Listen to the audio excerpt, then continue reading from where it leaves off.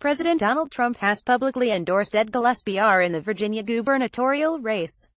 Gillespie has made some serious ground in recent weeks, rapidly closing the distance between himself and Lt. Gov. Ralph Northam. As the polls tightened, Gillespie's opponents worked harder and harder to paint him as a friend to white supremacists, but the most recent attempt, via MSNBC's Chris Hayes, is a real head-scratcher. It started with Trump's tweet praising Gillespie as the right man for the job. Gillespie will turn the really bad Virginia economy around, and fast. Strong on crime, he might even save our great statue's heritage. Donald J. Trump at Real Donald Trump, October 26, 2017. Enter Chris Hayes. It's perfect because strong on crime and save our great statue's heritage mean exactly the same thing.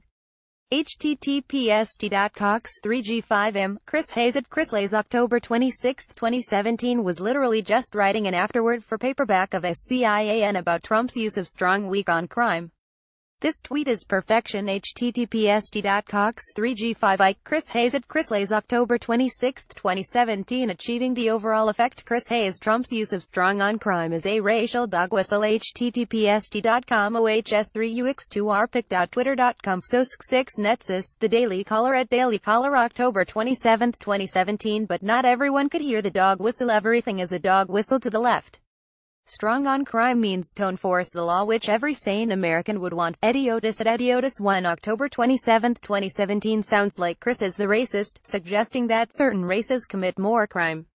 Said Chris Hayes. MSNBC, Speedy Duncan at Glenn Duncan in October 27, 2017. This kind of idiocy is why Trump won. David Ruzicka, October 27, 2017. So we whites never commit any crimes. That's refreshing. Smirk. John Evans at Jevinston, October 27, 2017. Everything's racial nowadays. Can't even enjoy Oreos or ding-dongs or double chocolate cake. Sorry, I must be hungry. Maria E. Smith at Mara A. Smith 3, October 27, 2017. No at ISNT. That was Super Predator. https://coxoutblog7. Evil Red Kid at _SOURKIDZ_, October 27, 2017. That settles that.